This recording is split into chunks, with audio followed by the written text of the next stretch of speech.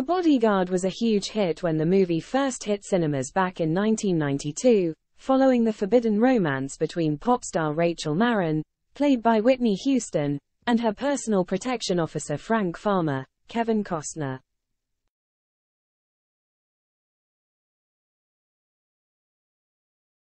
The Hollywood blockbuster was a global sensation with an equally successful soundtrack to match, including Houston's cover of the Dolly Parton ballad, I Will Always Love You.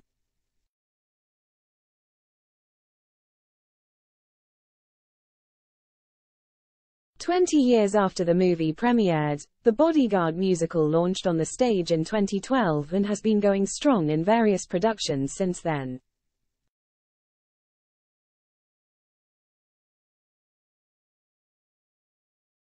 With the musical beginning its UK tour, starting tomorrow, October 10th, in Sheffield, some fans may be curious to know if there could be a follow-up to the film.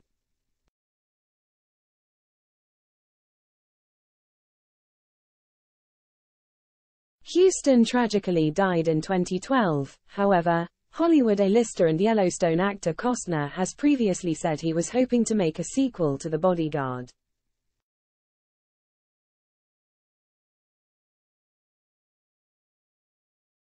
Speaking to Lorraine Kelly on her ITV daytime show back in 2019, Costner revealed how he wanted to get Diana, Princess of Wales, on board for a sequel back in the 1990s.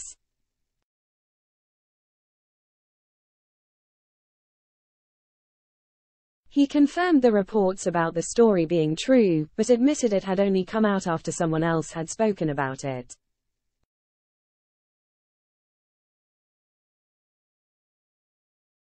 The Oscar winner explained how he'd had discussions with the Duchess of York, Sarah Ferguson.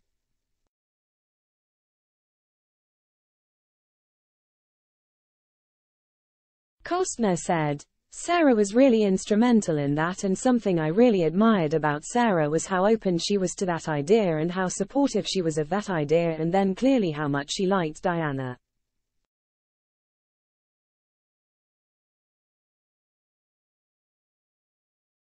And when we lost Diana, that was tragic, but incredibly tragic and private to me, actually, because I didn't talk about it, but somebody else on the internet talked about, and that's how that story bubbled up a while."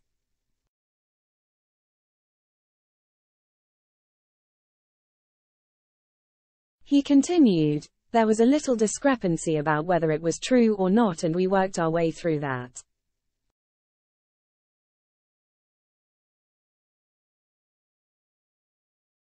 But one of the things about Sarah that I don't know people know is Sarah, in trying to help this along, never ever once said, 'Well, what about me?'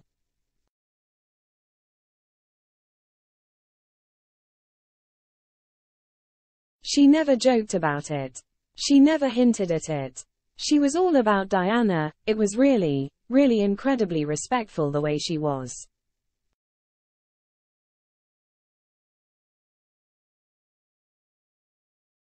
If the sequel had been made, Costner would likely be reprising his role as the former Secret Service agent turned bodyguard to the rich and famous Frank.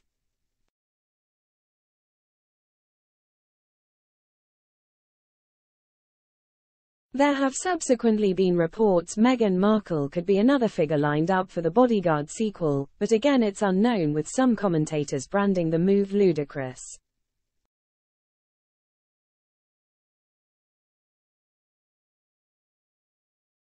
Some have suggested Markle could be making a pivot back towards Hollywood, although it's unclear whether she is planning to return to acting after playing attorney Rachel Zane in the legal drama Suits.